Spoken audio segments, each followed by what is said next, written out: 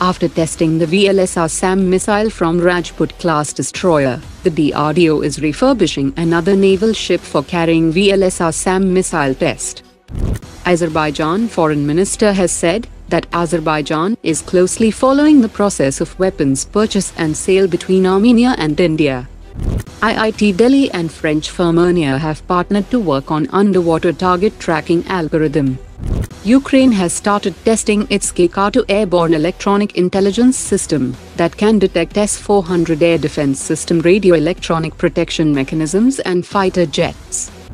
After Ukrainian armed forces were spotted using 155mm ammunition which have very close resemblance to Indian ammunition, experts have said that India had recently exported 155mm ammunition to few customers, and it is possible that a third party or a shell corporation could have indirectly exported them to Ukraine.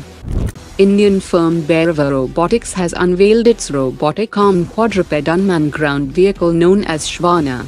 Its design and mechanical integration has been completed, and electronic integration is currently in progress.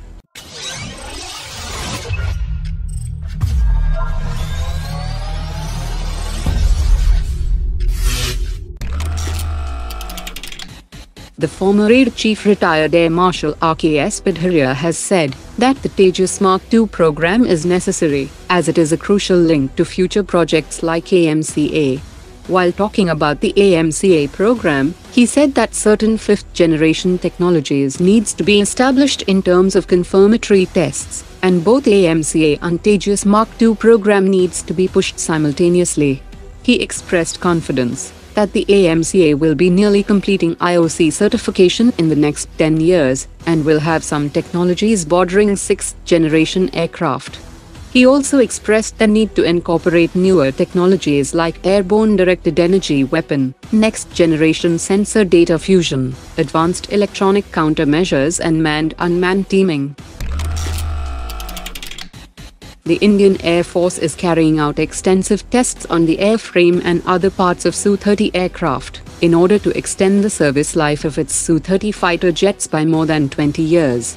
Hindustan Aeronautics Bharat Electronics and Medani Group are also carrying out certification of the AL-31F engine with indigenous components that will improve its performance and will also last much longer.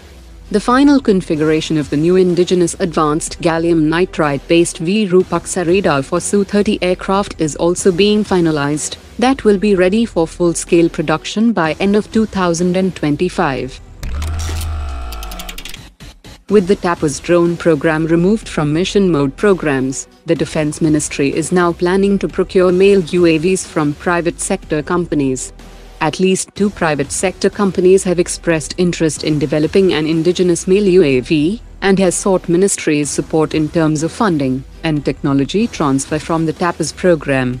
Indian Army and Navy have placed small orders for Hermes 900 Starliner, and although Adani Defense claims 60% indigenization, but reports suggest a heavy reliance on imported components from the Israeli company. Today's top 3 comments.